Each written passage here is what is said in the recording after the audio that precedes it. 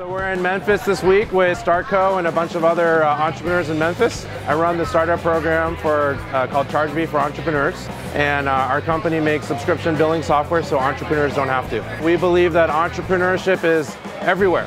So why not come to the entrepreneurs, interact with them, see what's going on in Memphis. I had expectations of meeting a lot of great entrepreneurs with some pretty interesting ideas.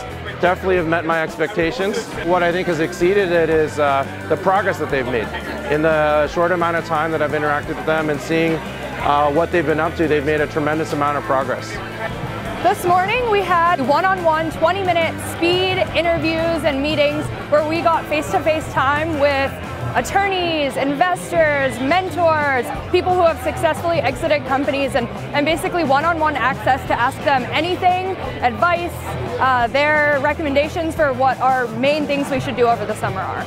I really knew that Memphis had an entrepreneurial ecosystem, but I didn't really know the scale of it. This Barbecue Fest shows how many people are willing to come out and support entrepreneurs in Memphis, and it's really a great thing to see. There's an outpouring of resources right now towards us, and it's on us to utilize as many as we can.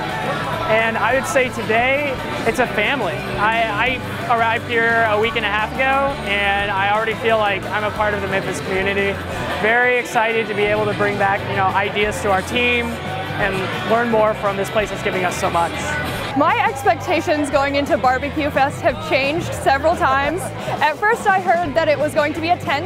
These people go all out. When I got closer, I was like, that's StartCo? And I was like, okay, this is gonna be a good time. I'm excited to just eat more barbecue. Like, honestly, I really am. I'm gonna go get thirds right now. Coming to Memphis is always a great time. I mean, the people are friendly, the town's a great place to hang out. You definitely need to come down here yourself, start interacting with people, get to know people like StartCo, from 0 to 510, and just start talking to entrepreneurs and seeing the problems that they're trying to solve locally rather than the usual kind of entrepreneurship startup hubs.